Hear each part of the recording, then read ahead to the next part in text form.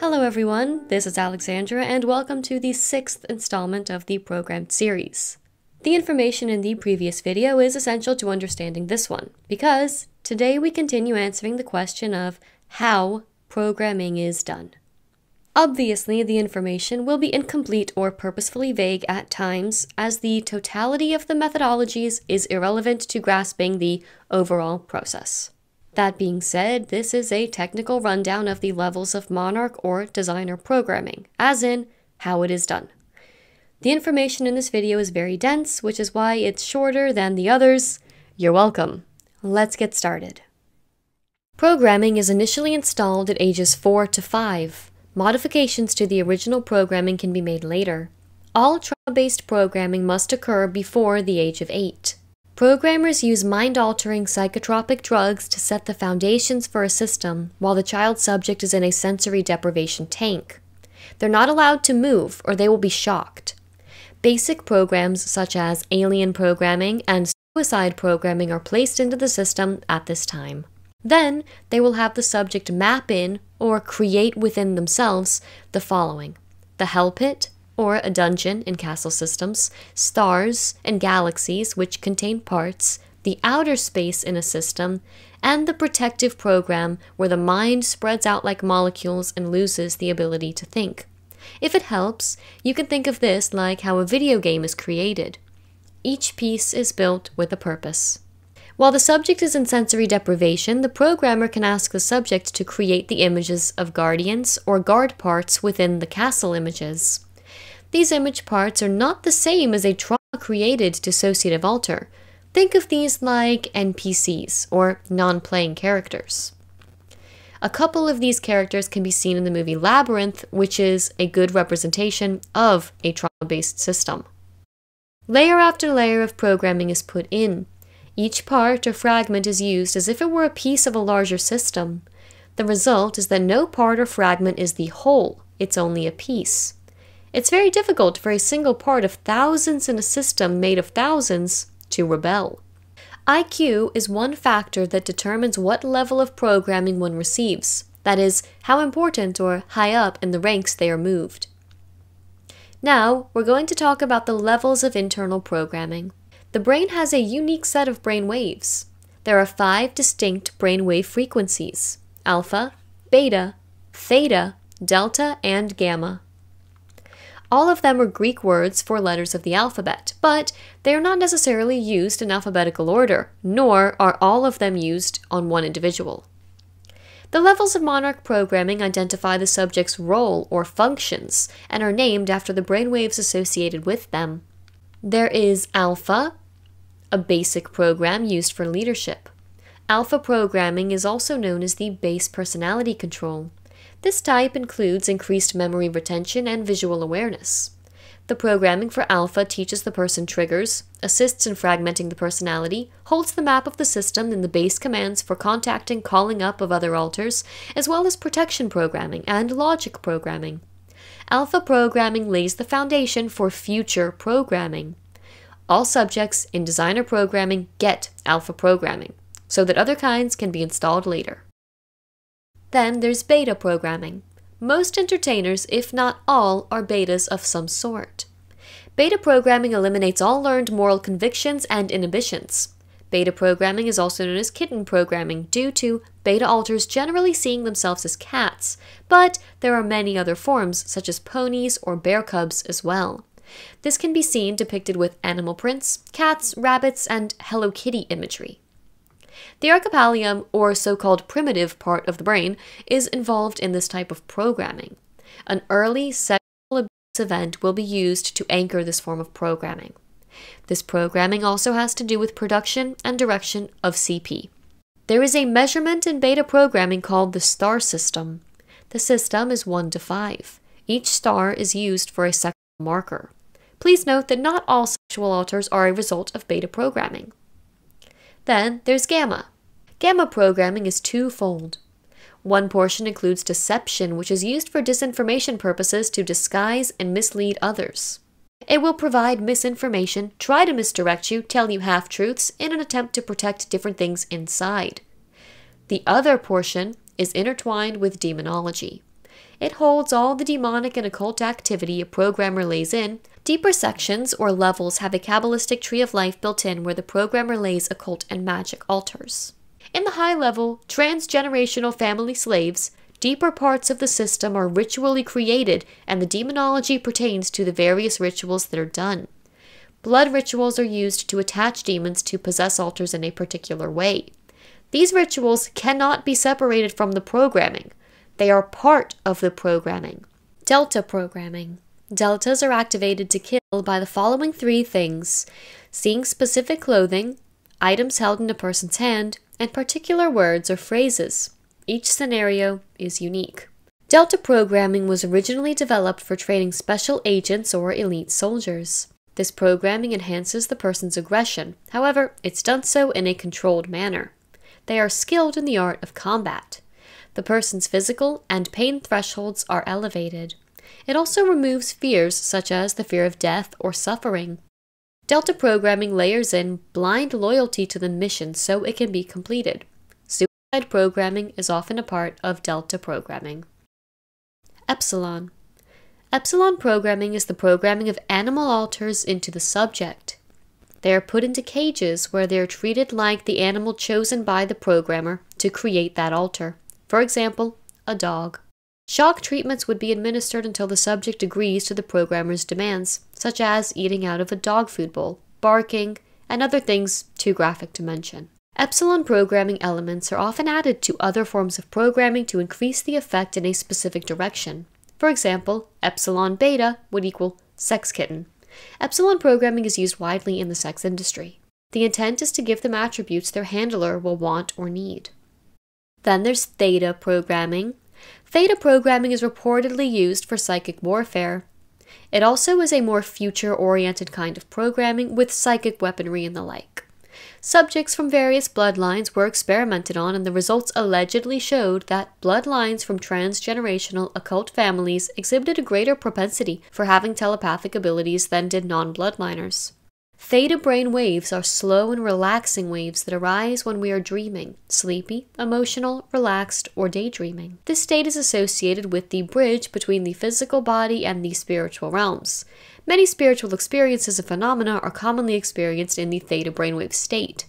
Theta programming is created to use the psychic, spiritual realms, or occult, as in hidden realms, to monitor other people who are programmed and to keep the person who is programmed. Theta brain waves can be reached if the subject has been injured, because they are associated with healing, as in when the body repairs itself. Theta programming is also linked to pi programming.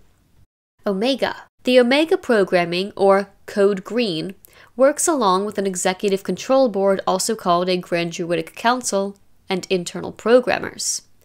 This is a self-destruct or self-harm based program placed into all programmed subjects.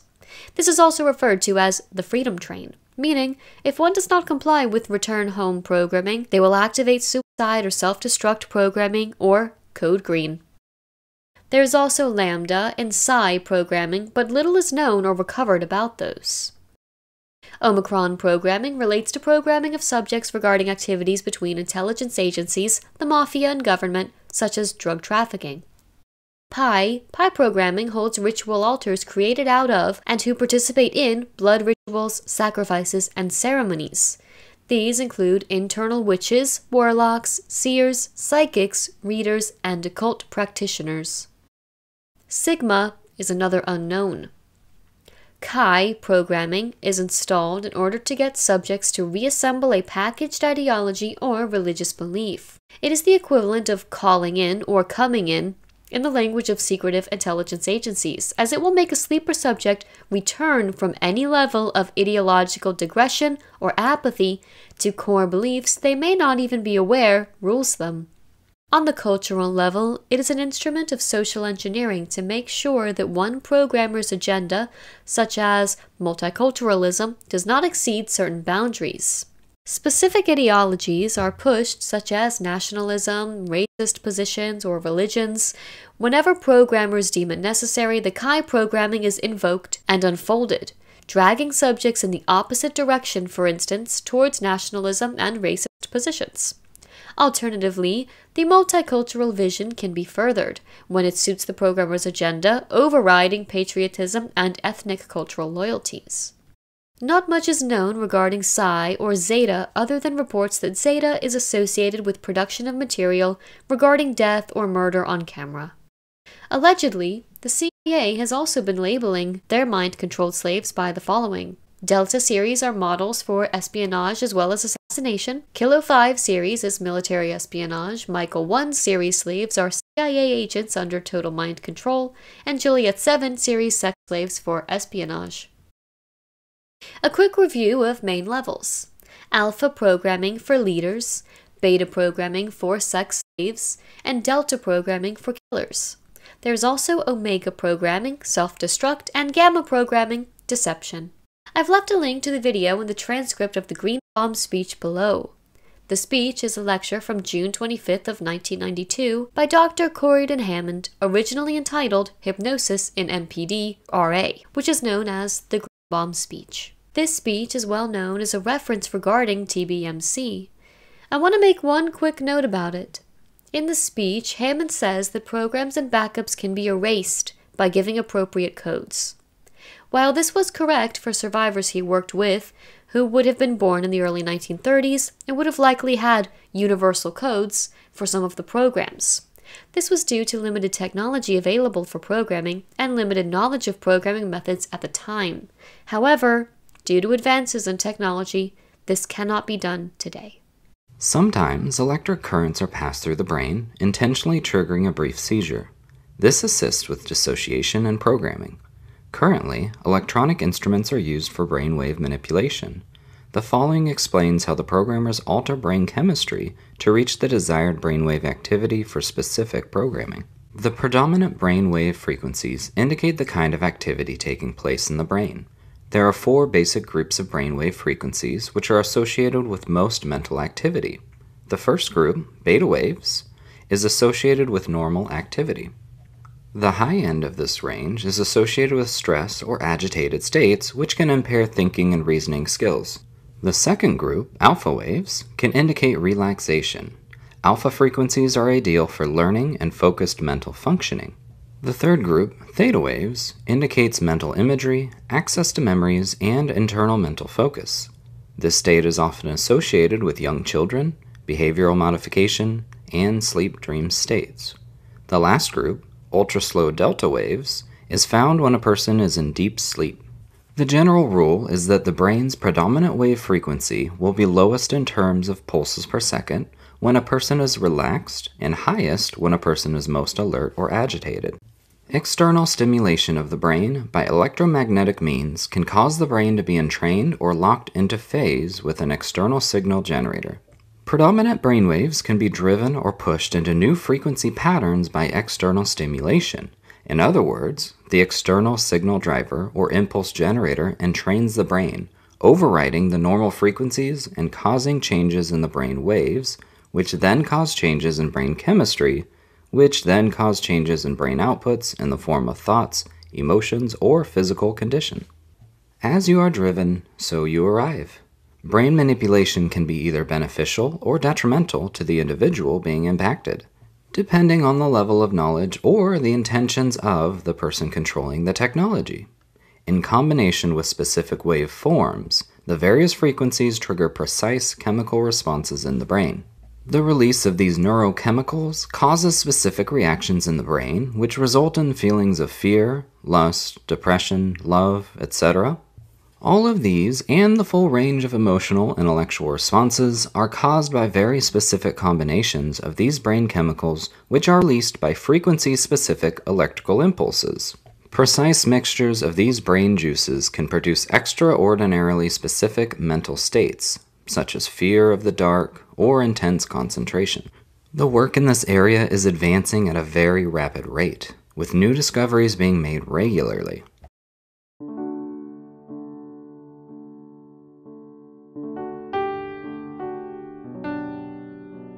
Scripts are used during programming. Programmers uniquely tailor the scripts to each subject. Programming does not occur without the use of a script. The Wizard of Oz, Alice in Wonderland, and other books are read prior to the actual programming session.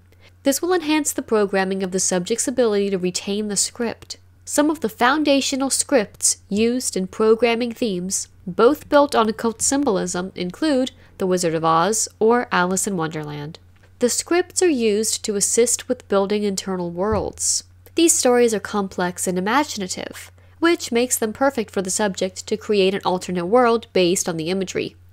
A film's symbols, characters, maps, and quotes are used to build the subject's internal landscape, such as the movie Labyrinth, Fantasia, and many more.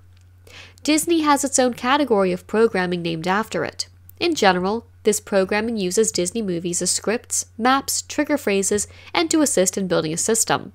The characters and actors in the movies are used as personality templates for alters.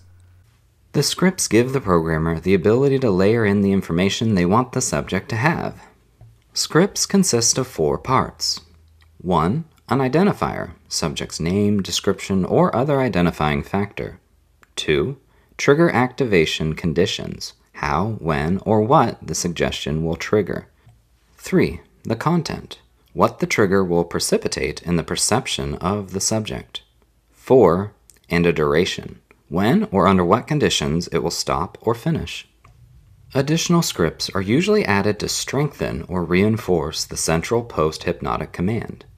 The programmer will play the chosen film for the subject.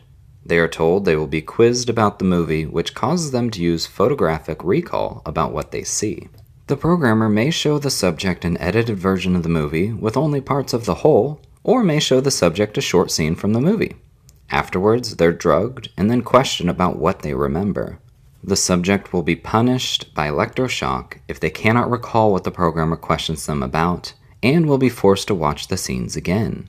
When the subject passes these tests, the programmer will tell the subject that they are one of the characters. The subject will then be traumatized and create a split, or a blank slate part created to be the desired character. The film is shown to the child while they are being traumatized. This allows them a place to escape to.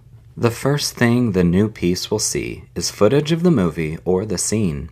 This is its first memory. The programmer will link the scene with lessons such as concealed meanings in the movie. The script programming is often linked to other programming the subject is undergoing. Music from the film will be used as a trigger to access those parts. The programming will be anchored with repetition, electroshock, torture, drugging, and hypnosis.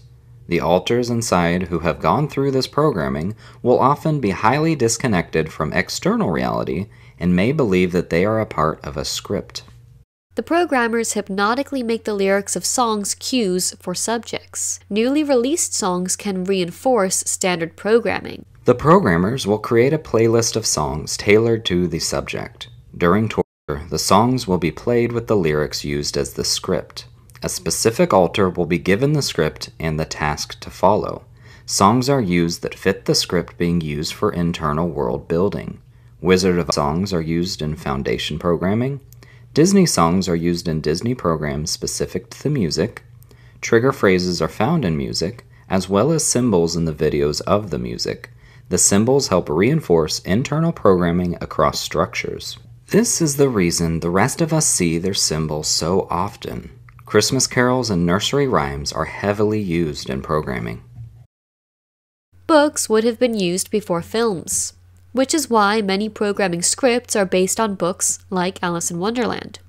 E.T.A. Hoffmann was an occultist who wrote many poems and shorts in the 19th century, with the same themes used in common scripts, like anchoring trauma, mysticism, automatons, mind-altering elixirs, hallucinations, changes in identities and amnesia, as well as parallel worlds. Most are familiar with Hoffmann through his story The Nutcracker and the Mouse King, on which Tchaikovsky's ballet The Nutcracker is based. Classical music has its own place in programming, but that is beyond the scope of this video. Art is another avenue heavily used in programming. One example would be the art of M.C. Escher. In more modern times, things like Disney movies and cartoons began to be used in 2 ways. 1. To desensitize the majority of the population to various things by using subliminals and neurolinguistic programming, which is essentially what we covered in part 1 of the series.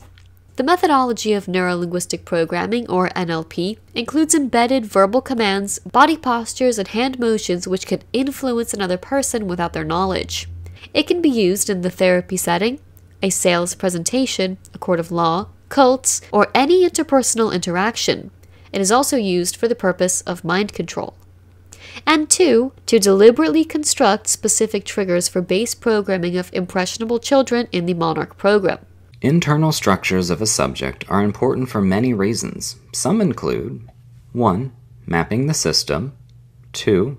Keeping parts in their assigned areas, 3. Giving parts a world they can navigate, 4. Triggering specific events or actions in a timed manner, 5. Cause confusion if the system is breached, 6. Reinforce programmed behaviors, 7. Give the programmer means to access the system, 8. Build system hierarchy. A few of the internal images predominantly seen by victims, survivors, are trees, the Kabbalistic tree of life with adjoining root systems, infinity loops, ancient symbols and letters, spiderwebs, mirrors or glass shattering, masks, castles, mazes, demons, monsters, or aliens, seashells, butterflies, snakes, ribbons, bows, flowers, hourglasses, clocks, robots, chain of command diagrams, schematics of computer circuitry boards. Broken mirrors are symbolic in representing the fracturing of one's mind. I've left a link to a site that outlines common programs observed that you can find in the description below.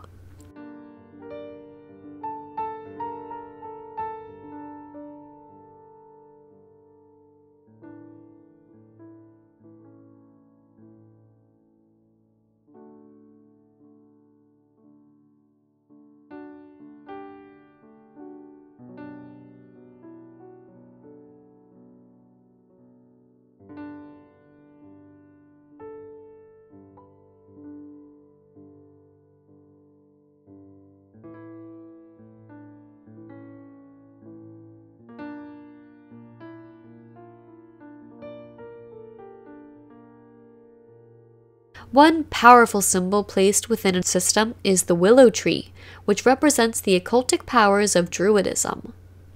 This imagery is seen in Pocahontas. Remember how I said newly released songs can reinforce standard programming? Well, Taylor Swift's song off her album Evermore is entitled Willow, in which she is dressed as a druid. This song has 7 witch-themed remixes. There's even willow tree programming that involves the intrinsic symbolism of the tree's branches, leaves, and root systems. Some examples of this programming include the branches are used to whip victims in rituals for cleansing purposes. Victims or survivors of the programming describe the willow's branches wrapping around them with no hope of escape. The deep root system of the willow tree makes the victim and survivor feel as if they are falling deeper and deeper into an abyss while in a hypnotic trance. A partial list of other common media used to reinforce base programming: Sleeping Beauty, Snow White, Beauty and the Beast, Aladdin, The Little Mermaid, The Lion King, E.T., Star Wars, Ghostbusters, Trancers 2, Batman, Bewitched, Fantasy Island, Reboot, Tiny Toons, DuckTales, The Tall Book of Make-Believe, Pinocchio. A few movies which depict or portray some aspect of Monarch programming are Hellraiser 3, Raising Cain, Labyrinth, Telephone, Johnny Mnemonic, Point of No Return, The Lawnmower Man, Closetland, The Butterfly Effect. You must understand the depth of time, money, dedication, and motivation put into programming a subject. Simply put, the goal is money and power or control. The first part of this series explored the aspects of control we are all subject to via control of society at large, especially through the entertainment industries. In the next and final part of the programmed series, we're going to come full circle and take another look at symbolism in the entertainment industry, as well as look at the hierarchical structure of the world you and I live in. Thank you all for watching this video. I will see you again soon.